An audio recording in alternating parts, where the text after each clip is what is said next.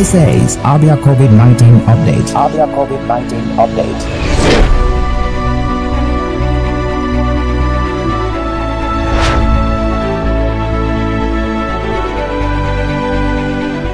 Welcome to another edition of the program. It is Abia State COVID-19 update. My name is Michael Oni. On this program, we highlight daily reports of the Interministerial Committee on the Control of COVID-19 in Abia State, just as we also highlight the effort of the state governor, Dr. Okezie Ikpeazu, in ensuring that the state is safe from this virus. This program is running simultaneously every weekday, Mondays through Fridays, on several radio stations in the state on Flow 94.9 FM, BCA 88.1 FM, Vision Africa Radio 104.1 FM, Family Love 99.9 FM, all in Umwa here. We're also live on Bars 89.7 FM and Real 99.1 FM in Abia, the commercial capital of the state. Just before I go straight into the data and of course the analysis of the data and the figures globally and also in Nigeria, let's quickly go straight into the discussion today. I'm going to let you into the data and of course a global update on coronavirus later on this morning on the program. We will be talking about finances as far as COVID-19 era is concerned. The post-COVID, we're still in COVID anyways. There was a time we had a reduction in the numbers. How is the government coping despite the dwindling revenue coming from the federal government? The IGR, there was a lockdown, and of course IGR dropped.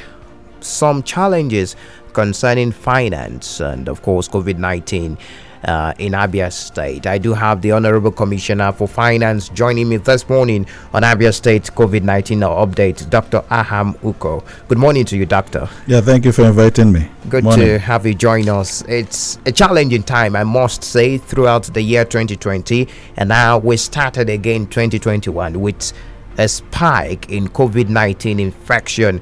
And also we're having issues with revenue. It affected the oil, which is where we're getting the largest percentage of our money from in Nigeria.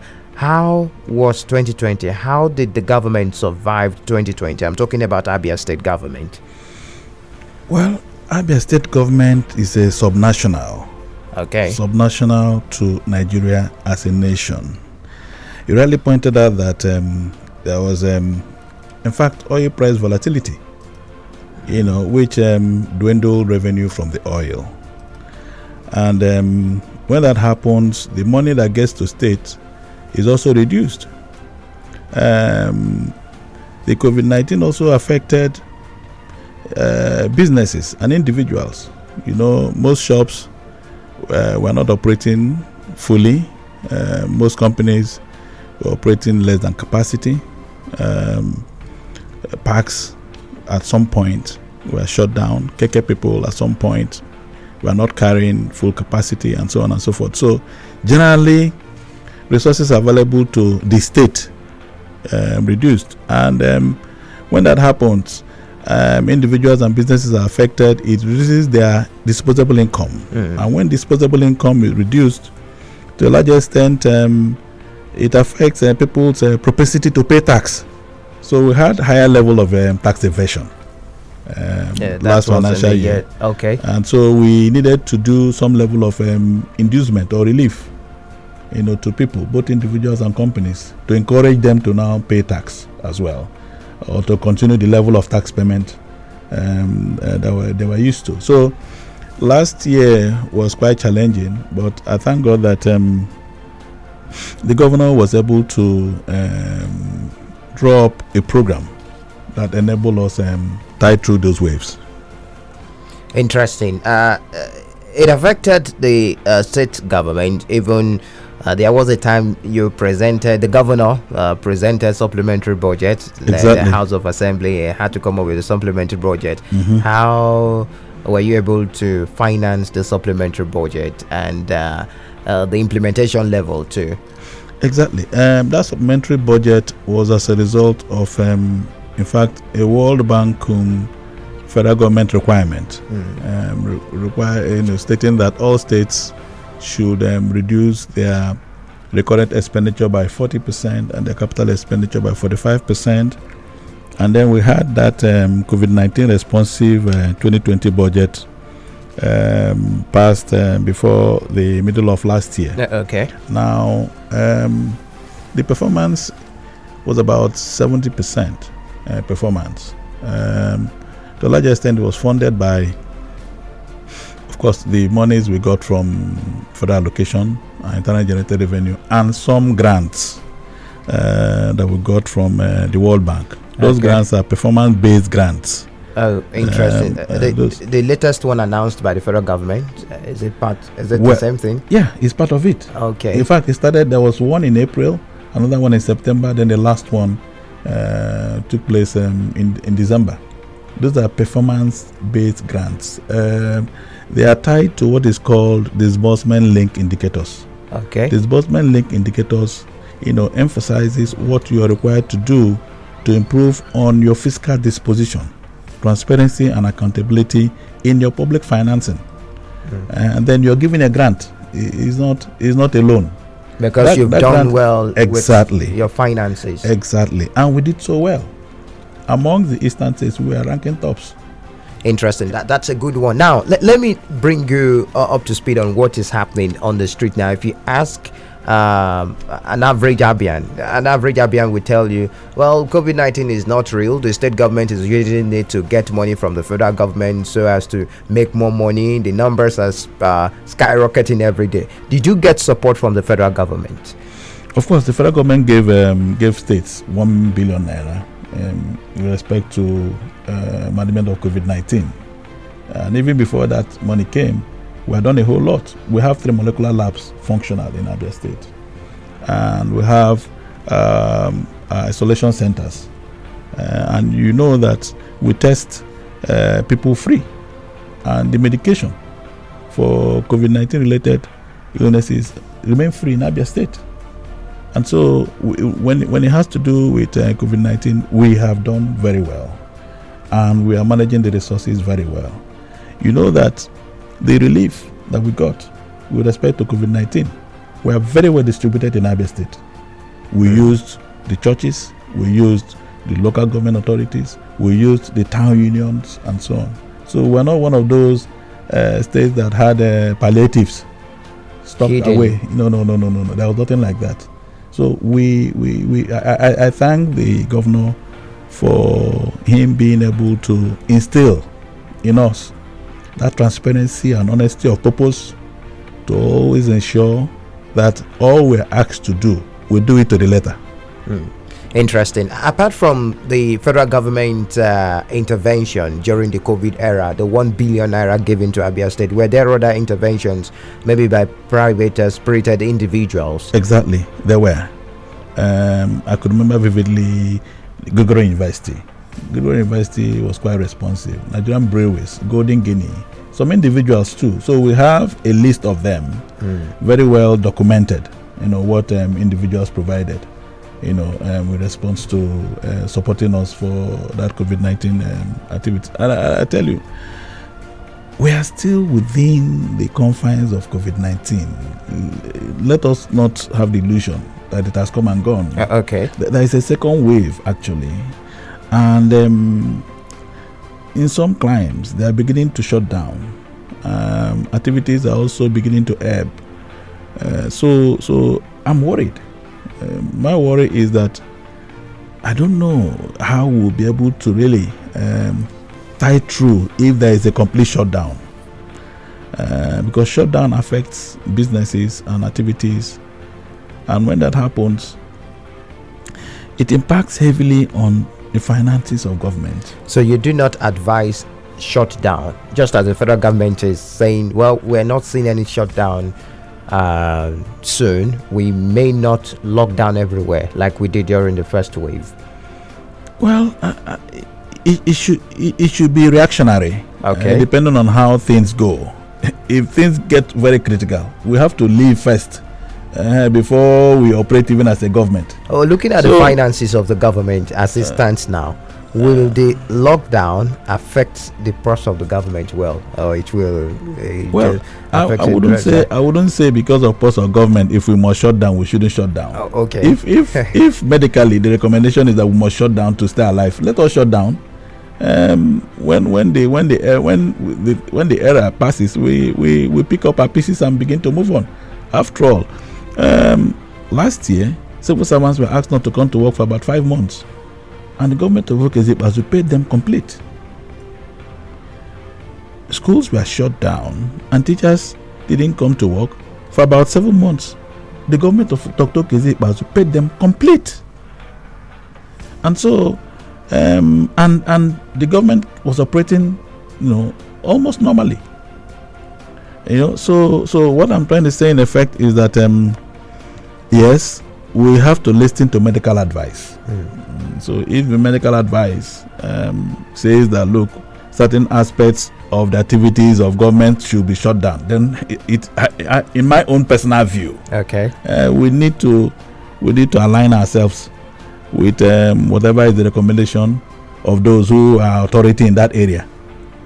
But be it as it may, when we get to the bridge, we cross it. All right, Honorable Commissioner, I want us to go in depth now. Let's be very specific.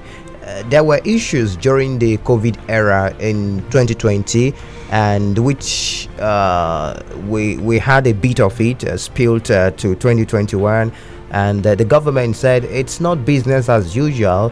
Those were the explanation we got from the government. I'm talking about issues with some parastatals. They came out and said, well, you've not paid us completely. Some secondary school teachers, and also they're saying we have issues. And the government is saying, well, we've got issues with money coming from the federal government and the IGR. We had COVID-19. What is the true situation of things as far as the payment of parastatals in particular, and also secondary and primary school teachers in Abia State?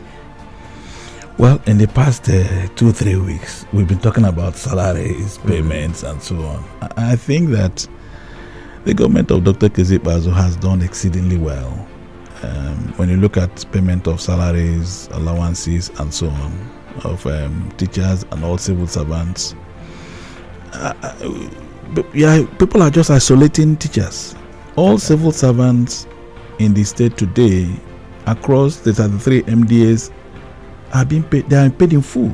There is no arrears whatsoever as it relates to that. And I said earlier that during the period of lockdown that stretched almost 6 months, 7 months, the teachers were paid in full. All the arrears had to do with 2018, 2019, which the governor has mandated us to liquidate, and we have commenced the liquidation. That's gradual payment. Yeah. So we have commenced the liquidation. So in December, we paid 3 months to Secondary Education Management Board. Mind you, the primary school section, we have only about 3 months or so outstanding. Now, for the health sector, yes, you have Absg, you have Health Management Board. Hospital Management Board. Yeah, Hospital Management Board. Hospital Management Board, we paid them 3 months in December. Abia State University Teaching Hospital, we paid them 2 months in December. But the most important thing is that these institutions must continue to look inwards to improve on the internally generated revenue. I said it the last time when I was in a program in another station some days back, that Health Management Board has about 11 general hospitals, 2 cottage hospitals, 2 dental centers, 1 eye clinic, another 1 psychiatric hospital. Okay. But in the entire year, every month, let me just take it monthly, they make less than 5 million naira internal generated revenue. They make less than 5 million. Is that encouraging? It is not encouraging. These are hospitals. I'm talking about 11 general hospitals. People buy card. They have a pharmacy. They undertake surgery. They have radiography. They have X-ray. They have all manner of things. They have science lab and so on and so forth. They have dental centers. we supply even, some we support them by way of infrastructure, ambulances, we pay salaries and so on and so forth. So why should the aggregate from that area amount to about 5 million naira? I mean, that is very poor. That's on a monthly basis. On a monthly basis. So when you also look at it from the other side of the coin, where going to everything is done by word of cash. All payments usually by word of cash. They are more or less resisting automation, and those cash, they are hardly accounted for. And then you blame government. I mean, they should also support the activities of government, by helping. Heaven help those that help themselves. So what I'm saying is that all the institutions that will give subvention and all that should look inwards to strengthen the administrative procedure, to reduce malfeasance, reduce pilferage, reduce all forms of inefficiency. That is what we're saying. Interesting. Well, we've been talking about post-COVID-19 economy in Abia State, and of course, will I say post, because we're still in the COVID era, and we have a dwindling economy not only in Abia State but in the country. We've got issues with the crude oil prices at the international level, and of course IGR being affected also at the state level. We'll continue our conversation right after this break. It is Abia State COVID-19 update. This is Abia COVID-19 update. Abia COVID-19 update.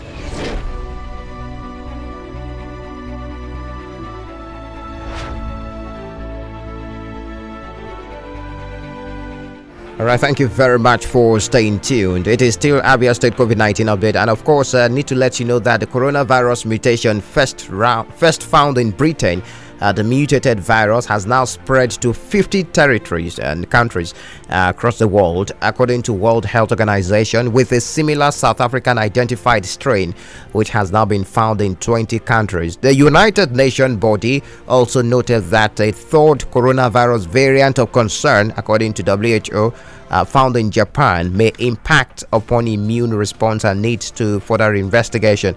And of course, China recorded its first COVID-19 death in 8 months today, as experts huddled to discuss worrying new strains of the virus that is spreading rapidly across the world now. And of course, inbound air passengers will henceforth show their negative COVID-19 certificates at point of entry to gain access to the United States. That's according to the United States Center for Disease Control and Prevention the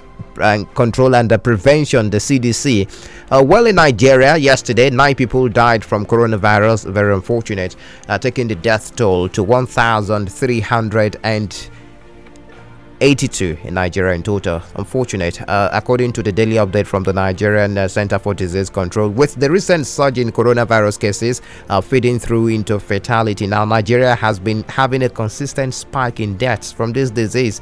Well, in the past 26 days, if you've been following the figures right here on this platform, there have been 170 fatalities as a result of COVID-19 complications in the country. The second wave of the virus has also continued to sweep across Nigeria. 1,398 new infections recorded in 23 states yesterday. Unfortunate, 23 states of the Federation. And the Association of Resident Doctors of the University of Ilorin Teaching Hospital yesterday said about 20 of its members have been the last 3 weeks infected with COVID-19, according to the president of the association. Now let's get back to our conversation. We still have very much in the studio Honorable Commissioner for Finance in Abia State, Dr. Aham Uko, very much with me in the studio, and we've been talking about finances, economy in Abia State as far as COVID is concerned. Let's talk about our frontline health workers, Honorable Commissioner. They are like soldiers at the forefront of the war as it stands now, and I believe there should be some sort of thank you payment for them. Exactly. We have incentives, which is not my duty to tell you exactly what we do for them. The Commissioner for Health, has all the details. But we rest assured that all our frontline workers are quite happy. And then the isolation center we have, is very well kitted, with both the needed infrastructure and the required medication. And as I said earlier, we have 3 molecular labs where people are tested free. And once there is any trace of COVID, the government will also proceed with the necessary medication free. Interesting. So I'm going to take just two calls this morning on the program, and you have to be very brief so that he can respond to those questions. The lines are open now: 0808 182 6949 or 0811 605 2949. I take the lines again: 0808 182 6949 or 0811 605 2949. Be very brief, 45 seconds max. You drop your question. Hello, good morning. Good morning, Michael. You're welcome. Good morning, Honorable Commissioner in the studio. Good morning, sir. Yeah, morning, my brother. Happy New Year to all of you in the studio. Same to you. I remain Mr. Prince Will Oswago from here, no Monaco. All right, Mr. Honorable Commissioner, quickly thank to you your question, so much. please. Thank you. I believe you are one of the best commissioners we have in the Southeast. Thank you. Now, as you have disclosed that federal government has been giving money on palliative, at least I heard 1 billion naira per state. In some of the southern eastern states, you can never hear that. Then, as a political analyst I am, let me tell the whole world that Abia State is one of the states in Nigeria, mostly in the southeast, that has the highest paid workers. Your pay wage, I've done it from Abuja, it is highest in the southeast. Exactly. And they are paying. Exactly. May God bless you. Thank you very much. Then on the governor himself, please, if there's a balance in my area that says if a lizard falls from a Iroko tree, he looks left, right, and back. Nobody praises him. I, Uswago Prince, will praise the governor. Exactly. The governor of Abia State, is doing well. Exactly. One of the parameters I'm praising the governor is this: on the money given to various states in Nigeria as at yesterday or 2 days ago, Abia is one of the states that received it on the transparency initiative. That the federal government gave you. Am I talking sense? Exactly. Prince Will, you have to wrap up so that we can allow others on the line. Sorry. In some of the states, including my state, we couldn't receive that. All right, Prince Will. It doesn't mean that the state government and the state is doing well. My kudos to the governor. Thank you very much. Hello, good morning to you. Hello, good morning. Yes, you're welcome. Yeah, please, there's something Honorable Commissioner. Your name, please. You start with your name, please. Your name. I'm Pastor Sunday. All right, Pastor. All right, thank you. Yes. He said that the diagnosis is free and the treatment is free. But I have an uncle who told me last year he spent a hell of money with his wife. Which of the facilities? Huh? Which of the facilities? Here in Abia State, I know which of the facilities? Exactly. Which of the facilities? Exactly. Is it at Amachara? Exactly. Or FMC? So what I'm saying is this is supposed to be free. It's supposed to be free. I'm asking which of the facilities, because as far as I'm concerned, I'm a little bit into what is happening concerning COVID-19 in Abia State. And as far as I'm concerned, if you go to any of the isolation centers managed by the government, you will be tested free, and also you will be taken care free if you test positive for COVID-19. So I'm asking which of the facilities? I don't know. He didn't tell me the facility. All right. So you should find out. It's very important. They were isolated and find out before you make your, All right. Thank you very much. We do appreciate Pastor Sunday. Hello. Good morning to you. Can you move away from your radio set? Let's take just one more call and we wrap up the discussion this morning. Hello. Good morning. Good morning, Mr. Michael. Yes, you're welcome. Good morning, Honorable Commissioner. Yeah, good morning, my brother. My name is Mr. Majo Edward. This man, I come from New Papa, all right, Mr. Majo. Yes, 30 seconds, please. Good. There are some people that want to have a COVID-19 test for traveling. And I directed them, so why can't you go to Amachara? They were saying, is it as international standard? I want to ask, if anybody who runs COVID-19 tests to travel, does it not permitted or allowed to be used at international airports? That's my question. All right. Thank you very much for your question. According to the federal government standard and the PTF, if you're traveling out of the country, a PCR result is needed for you, and that will be obtained not at the government centers now. You have to pay, I think, about 52 or thereabout thousand to get that done. All right, that's how far we can go. Honorable Commissioner, I do want to appreciate you, and it's very important to let us know some of the financial statement of the government. Is it online? Are they online? If we need them? Exactly. All right. Exactly. I thank you for inviting me to say that the government is quite responsive to the impact of COVID-19. We have tax incentives, both individual and corporate, to ensure that those taxes are being paid and to improve on the responsiveness of people towards payment of taxes. Okay. And then, as a call has stated clearly, we're doing quite well when it has to do with fiscal transparency, accountability, expenditure efficiency, revenue mobilization, and debt sustainability. So the government has done very well. Thank you very much, Honorable Commissioner Dr. Aham Uko. Thank you very much. Honorable Commissioner for Finance. My name is Michael Oni. We will be back tomorrow. This is Abia COVID-19 update. Abia COVID-19 update.